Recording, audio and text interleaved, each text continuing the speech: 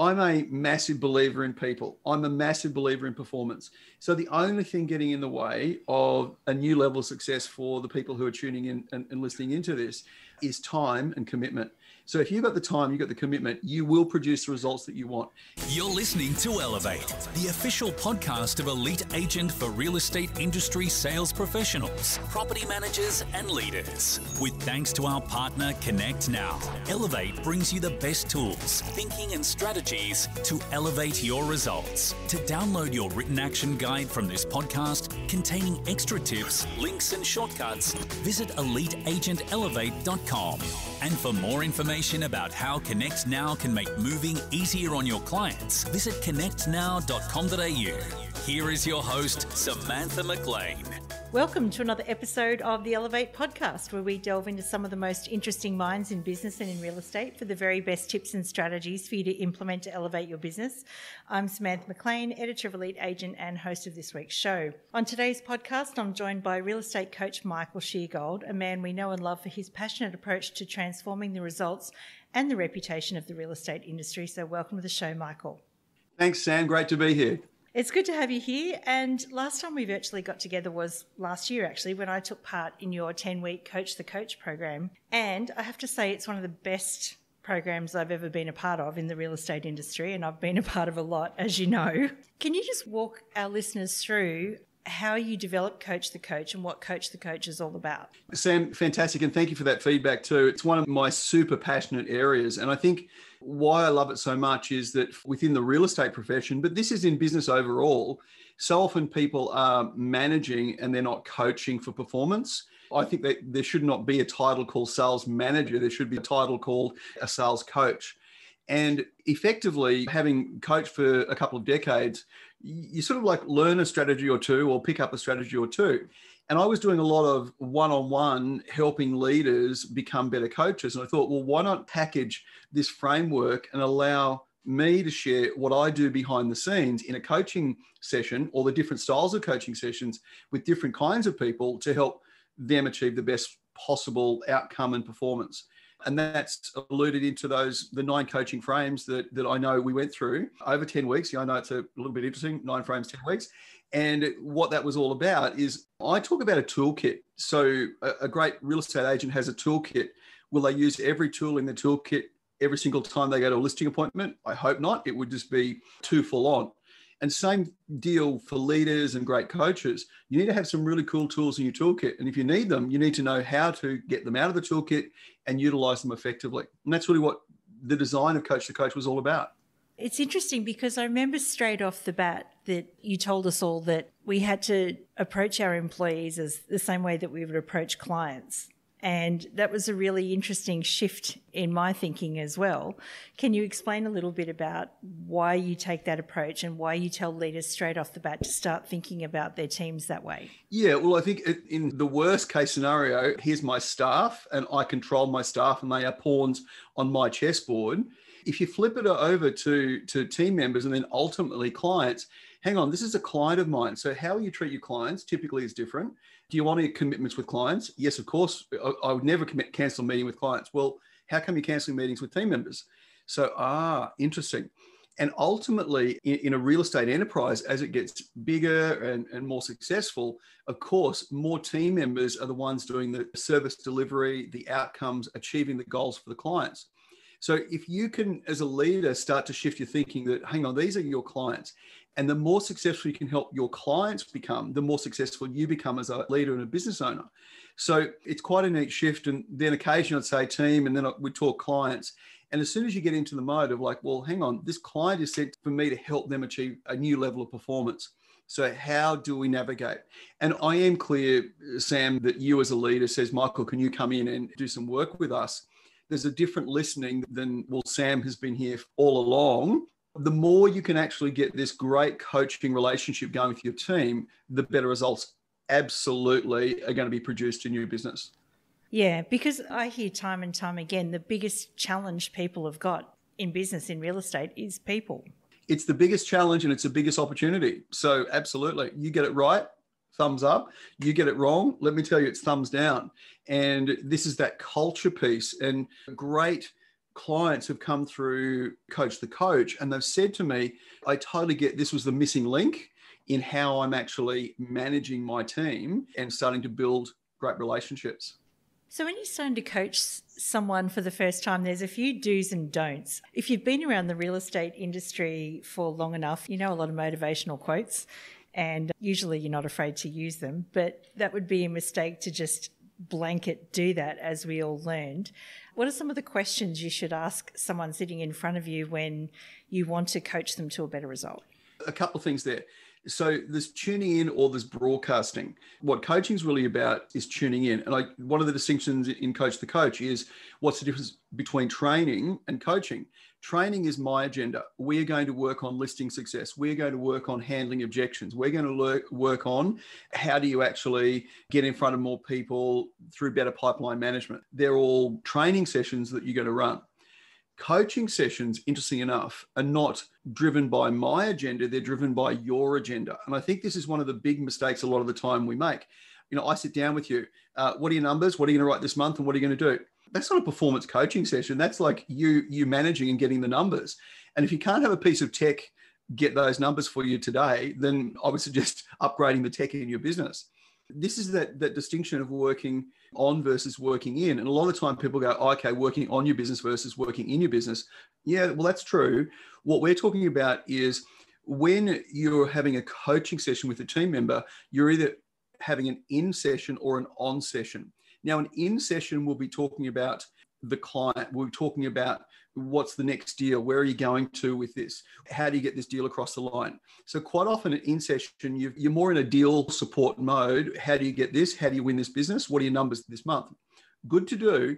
But the problem is occasionally someone says, oh yeah, I do a lot of coaching with my team. Actually, you do a lot of deal support with your team. On the other side, performance coaching is about them. You put your client at the center. So how are you going? How are you traveling?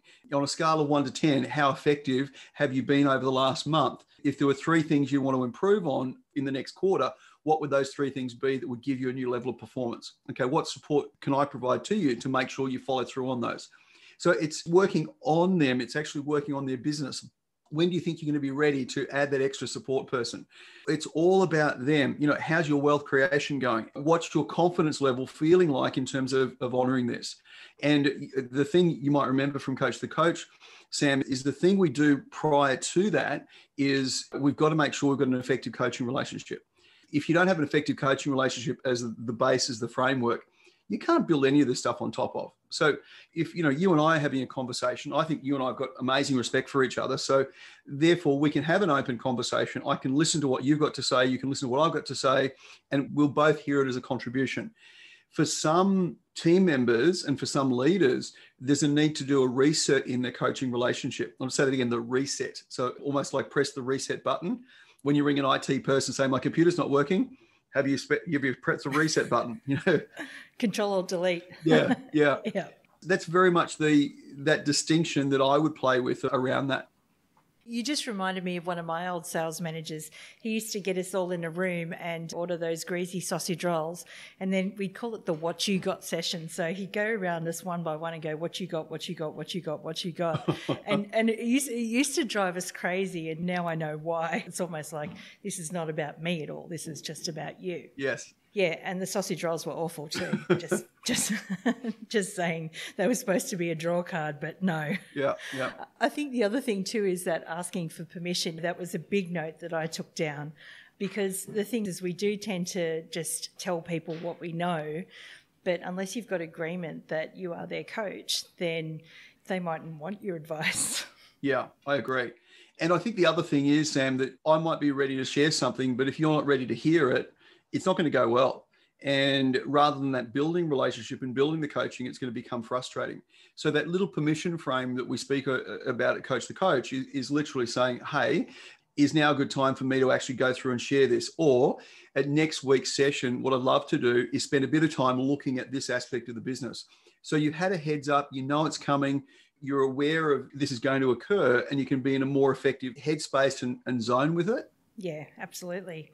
When it comes to accountability, and we talked about accountability a fair bit over the 10 weeks, you've often said that people don't want it, but they need it. Yes. Explain that to us. Well, I think the smarter someone becomes, or the smarter we think we are, we go, I don't need accountability. I can just go to the gym and do a workout. I don't need accountability. I will do my prospecting. I don't need accountability. Of course, I will do the nurturing. The thing that we need to be aware of is the commitment that you and I are most likely to break is one we make to ourselves. I'm going to get up and go for a run every morning this week. Now, that's a great decision. Now, it'll be the follow through of that decision that will determine the result we end up producing. So all accountability is, in my eyes, is reminding you of what you're committed to. And I think a lot of the time, and I've seen people, we've got the accountability sheets, and if someone wants them, they can, contact me, and I'm happy to send them the accountability sheets. But typical leader, guys, I've just been to this course, and here's the new accountability sheet. Everyone gets it slapped down. It's a little bit like the sausage roll experience. You've got to complete these sheets. They've got to be to me by 3 p.m. on a Friday, boom. So the team go, oh, okay. There's no commitment to doing it, but they say, I better do it because I've been asked to. They do it week 1, they do it week 2. They hand them back in, no feedback, no nothing, no information. And by the 3rd week, a couple start dropping off. 4th week, no one's doing it. And the leader feels like they've failed. Well, in actual fact, the big fail has been, hang on, I can't hold you accountable to something you're not committed to. I mean, in reality, you can hold someone accountable to something you're not committed to, but it's just not going to work. You will have to be putting so much energy and so much push and push and push. And it just doesn't serve a purpose. But if I can find out in coaching, what are you committed to? Of course I can nudge. There was a client I remember in Sydney, and I'd worked with him for 12 months. And he wrote $650 in terms of the fees. And we're talking about his goals for the next year. He said, I think $750 would be a good number. And his name was Matt. And I said, look, Matt, with the greatest respect, you're going to go screaming past $750 with everything we put in place in this first year of coaching. If the number was more like, and I said the mill number, and he went like this, he'd never seen it there, that would be more exciting for, I think, us to work towards. And it was that interesting kind of mode of stretching someone's thinking. Now, stretching is different than along those lines. Anyway, we came back and we agreed that 800 would be a good number, but we said after the first quarter, if he was on track, he'd upgrade. Of course, he did over the mill because it was that stretch. I'll quite often ask a business owner, let's say they've owned, up until this point in time, they've written, say, 150,000 in terms of fees for the month. And so, well, when's your first 200,000 a month going to be? It's like, I haven't thought about it. Well, now that you are, when's it going to be? And then, someone's writing $500,000. Okay, well, when's your first 750,000 a month going to be? Or when's your first $1 million a month going to be? And all of a sudden, it's got this ability to stretch possibility. In coaching, I call that nudging. Just nudging performance just a little bit. Yeah, and it's amazing how much the little things can make such a difference. Absolutely. This is why you use the example of the world's fastest runner still needs a coach. Absolutely. The world's fastest runner's coach is not as fast at running as the actual runner. Usain Bolt, have you seen his coach? Not exactly going to set the Olympic record, but has the ability to see different distinctions. And I think this is one of the reasons why in real estate, in fact, I had this conversation with a client yesterday, and she said to me, Michael, I think one of the reasons why you're so good at coaching real estate is that you haven't been an agent or you haven't been a principal. I said, oh, okay, that's interesting. I've got that belief very much so. And she said, look, with you, I always get this perspective from a client point of view. How's this dialogue going to land from a client point of view? How's this strategy going to appeal to a client? Because ultimately, everything that a business does, everything that your agents do, it has to work from a client's perspective. So how's this going to land? And supporting, thinking more about the client experience and the client outcomes, so critically important to success. Yeah, it's interesting because if I could be a little bit transparent for a while, I was applying what I was learning from you into our business, which is not a real estate business, obviously, like we're close to the real estate industry. And it was very helpful from the point of view that I think some of these lessons that you're giving are universal. So if anyone's listening who's not in real estate, it's actually, these are universal lessons. And I want to talk a little bit about, because I had someone behaving quite badly during the time that we were in Coach the Coach. And I asked you a directive question, which was very helpful to me and might be helpful to some of the listeners out there.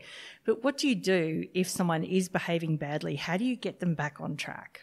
Yeah, there's obviously some context around it. Is it a one-off? Is it a pattern that has existed for a while? And I think in your case, we identified it was a pattern that had occurred. So given it was a pattern, clearly the way I've been coaching that person is not getting the outcome. So there's one or two outcomes. Either this person has been sent to me to improve my coaching skills, to improve my leadership skills. And by the way, your most difficult people will always give you some leadership lessons. So if you look at them as, hey, these people are giving me some leadership lessons, then that's great. And in saying that, some people get ambition and capability confused.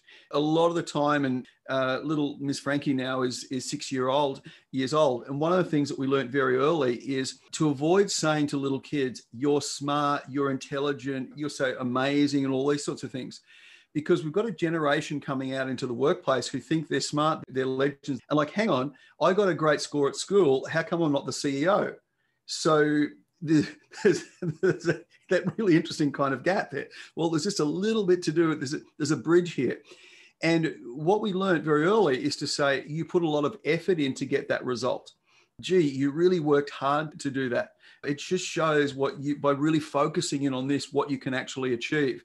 So it's so subtle if you look at that as a difference, but hopefully, over time, what she's learning is that it's the energy and it's the effort I'm putting in to get this result rather than I'm just smart. I'm smart. How come I'm not the CEO yet? And I think in that situation, let's bring it back to the coaching for you. I love a 30-day plan. So, okay, let's agree this is not working. On a scale of 1 to 10, how effective do you think you're being in your current role? I'm an 8 out of 10. That's interesting. I was thinking it's more a 3 out of 10. So we've got a little bit of a gap between how you are perceiving and how I'm perceiving. That's the first thing. So you've got to get that sort of benchmark of reality that can kick in. So let's do a 30-day plan. And what's going to happen in the next 30 days? At the end of 30 days, you'll know and I'll know whether you've stepped up to the plate or if it's time to step out and find yourself something that you can apply your skills to that is even more effective for you than where you're currently sitting. Occasionally, it'll even be that mode of, look, why don't you think about this overnight, come back to me tomorrow with your 30-day plan as to what you're going to do in the next 30 days to turn this around. By the way, I would be certainly looking at this, this, and this, maybe give them 3 pieces of direction, or maybe give them no direction and see if they come back. And I remember with a team member, this is years ago, I asked something similar dynamic, asked her to do a plan. And clearly she grabbed a piece of paper and wrote it at the traffic lights in the car on the way in. And immediately that shows commitment. Immediately that shows, well, hang on a tick. We are a professional business. We're a business that is out to help our clients produce remarkable results. And this is the plan. Let's agree that probably this is not the role for you. And almost always the leader will notice that faster than what the team member will, because when you're in doing it, you don't actually necessarily see what's happening. And it's good to call. By the way, the other thing is, I think in a business, everyone in the business knows this person is not pulling their weight. This person is dragging the chain or having an impact on the overall business. And some people compensate for them and so on. But ultimately, we look like weak leaders if we're allowing that to go through as opposed to let's address it. Now, I don't believe in a public slaying. That rarely is going to produce the right result, but certainly avoid letting it go. So, one of the things that we do with our coaching clients is, okay, what cleanups need to happen this month? And I'm very happy if there's no cleanups, but if we haven't shone the torch and looked at cleanups, we can be missing things and they can start to build and they become very ineffective for the culture. And I think another cultural aspect and something that I certainly wrote down and took to heart and have been trying to practice myself is that idea of build the person but change the behaviour, or build the person and focus on the behaviour. Yes. So do you mind just taking us a little bit more through that? Yeah, sure. So if we separate those two, person, you're great, this behaviour doesn't work for us. So you get this into this mode of like, you want to build this person. Why? Because if we start to destroy the person, let me tell you, they're going to take less risks. They're going to live in fear. They're not going to do the things they need to do, because in the business, you've got to be bold. You've got to get out. You've got to make calls. You've got to do things. You've got to meet people you don't know. You've got to put yourself out in front of in those situations. So if someone's in a fear space, that's not going to be effective. So build a person, you're great, this behavior doesn't work. So another way of saying it from a negotiation point of view is hard on the issue, soft on the people. So we want to make sure that we're hard on the issue. This isn't the result that you would be happy with, and certainly we're not happy with. Now, you're great. I totally believe in you. I'm backing you 500%.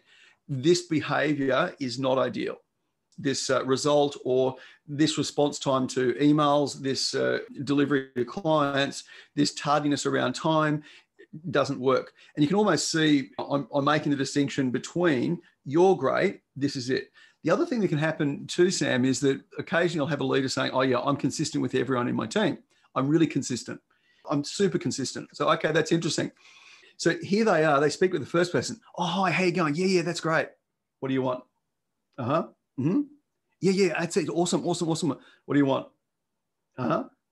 And they think they're being consistent. They're being massively inconsistent. And watching out having favorites and the team knowing you've got favorites, because all of a sudden the culture will become part of that. And it doesn't serve a purpose. Or it doesn't serve a good purpose, I should say. I think some of the conversations that we've been having for the last 20 minutes or so actually highlight how tough it is to be a leader. If you're a leader listening to this, what are your thoughts in 2021 of what it's going to take to be successful as a leader and really pull your team together after what's been a, ridiculously tough year? The first big question is, do you as a leader have clarity? And we cover this in Coach the Coach, and that is a confused mind stalls. So we've got to move from confusion to clarity. So if you as a leader are not clear on where you're going, and you should be able to, early in the year, literally go to the team and say, here's where we're heading. This is what I'm excited about. This is what our initiative, this is what we're up to achieving. And the ultimate goal from a leadership point of view, I should be able to see my vision within your vision. So in other words, we get this sort of like connection and this coming together. So by me being part of the team, I can advance my vision. And by the way, I'm also going to help you advance your vision. So that's super, super important. So let's assume a couple of things. The brand's great. The model works. In other words, the more volume that we transact, we actually make money out of it. And that's a very important thing. That we've got the base level of tech to deliver the result and to support. And we're either have got the team or we've got the ability to recruit the team to come on board to make it happen. So if you've got those elements in play, it's going to be the leadership impact that we bring on top of that will have a huge momentum. And I say to leaders, if you're feeling like a bit of a grumpy bum for the day, then stay in the car, do not walk into the office, do not go in and use negativity around the place. Stay in the car, turn Akadaka up really loud. You shook me all night long. Do some head banging kind of stuff. Get it out of your system and walk in with a growth mindset that you're looking for possibility. And the other thing is, Sam, I see this all the time. Someone walks in and says, good morning, how are you? And keeps walking. Do not ask how are you unless you're willing to stop and actually have a conversation. It's so basic and so obvious. I get it. Like sometimes people can get so busy, but this is where I think there was such value in Coach the Coach, because it certainly made me stop and think about a few things myself. So I have to ask you, are you doing it again this year? I think given the success of, this is the first time we did it online last year. So up until then, it had been a 2-day workshop, fairly intense over 2 days. So this was an experiment last year to see, well, what happens if we break it up over these weeks and start to allow that to occur. So we had amazing success with it. And some clients who did the 2-day workshop decided as a graduate to come back and do it again. And hopefully Sam will come back and do Coach the Coach again. There's a lot in it. The feedback has been outstanding as to allowing people to do it at a different pace. It also meant we had people globally come and do Coach the Coach that would never have been able to get to Sydney or get to Melbourne to do it. So I think the answer is definitely yes. And we're really embracing our online, our strategy in terms of programs and support to help the profession, help great real estate professionals become exceptional real estate professionals.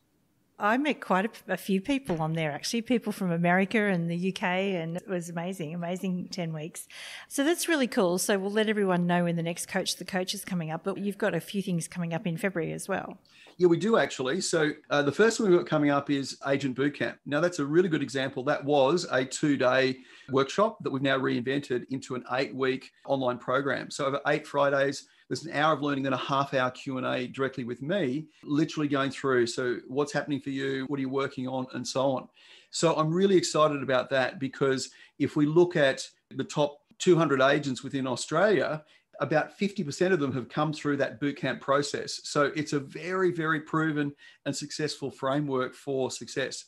And I often look at it that if you've got the right framework, you can build the structure that you want. If you don't have the right framework, it's going to be really, really tough. So sure, here's a piece of dialogue, but we literally walk through what are the strategies, what are the skills, what's the dialogue, and what's the mindset you need to capitalize on and outlist and outsell the competition. So that's Agent Bootcamp online for 8 weeks. And then the other is a program called Leaders Summit 2021. And once again, Sam, it's pretty obvious we're not running any physical events at the moment. So we've flipped this into a 7 speakers over 1 day, and that's on the 15th of Feb. And that 15th of Feb is real intensity around setting up for a brilliant 2021. So I think the other thing I'd say for a leader to do this year is get to Leaders Summit, because I think we're going to hear from an amazing array of real estate professionals, practitioners who are doing great things.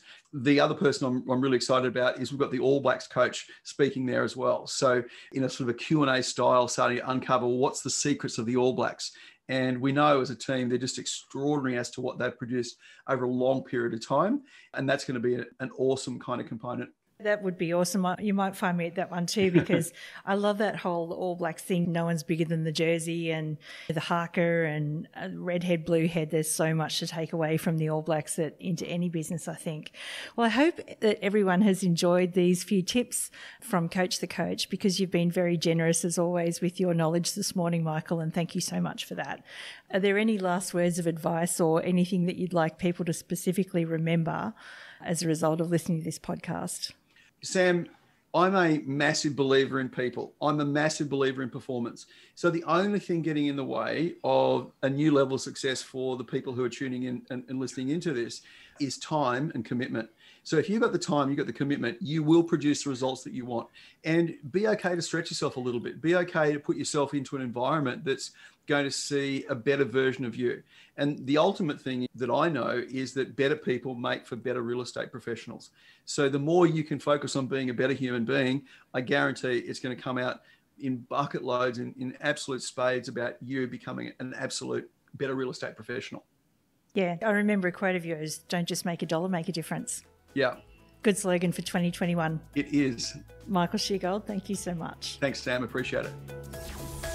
We hope you enjoyed this episode of Elevate, with thanks to connectnow.com.au. Don't forget to download your written action guide from this podcast containing extra tips, links and shortcuts. Visit EliteAgentElevate.com.